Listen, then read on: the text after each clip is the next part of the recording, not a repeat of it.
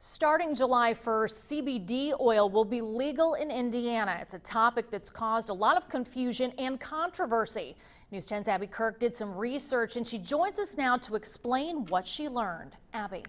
Indiana Governor Eric Holcomb has signed a bill that officially allows the sales of CBD. Now, CBD is one of two ingredients of hemp, which is the cannabis plant. The other ingredient would be the THC, which is part of marijuana that would get you high.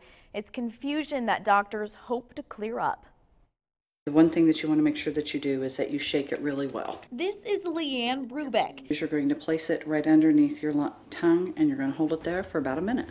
And for about a month now, she's been taking hemp oil to soothe her medical condition. It takes enough of the edge off that you forget what it feels like to be able to move and be active and not have that pain. Brubeck has lupus, which means her immune system is basically attacking her own tissue, causing her extreme pain to her joints. It's all about quality of life. Dr. Kristen Leatherman has been a physical therapist for nearly 8 years. She's the one who introduced Brubeck to CBD oil. People just need to do some more research on it. The hemp oil Leatherman uses at her office is called Zales. It contains 0% THC and has been legal. There is no way, no possible way to receive that psychoactive effect. She says she has seen tremendous results with patients who use the product. They're crying tears of joy because they are doing things that they thought they would never do again. And Leatherman says she is happy Indiana has now approved products of CBD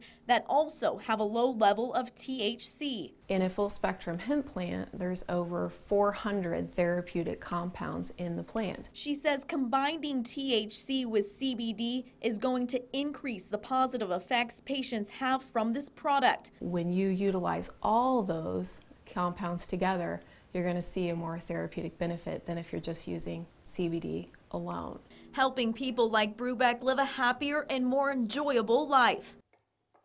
Now, if you're interested in hemp oil, we will have a link to Dr. Kristen Leatherman's information on our website at WTHI-TV.com. However, Leatherman does want to point out how important it is that everyone do their own research, talk to your physician before making a decision to ensure that you're getting that organically grown full spectrum hemp oil with CBD. Back to you.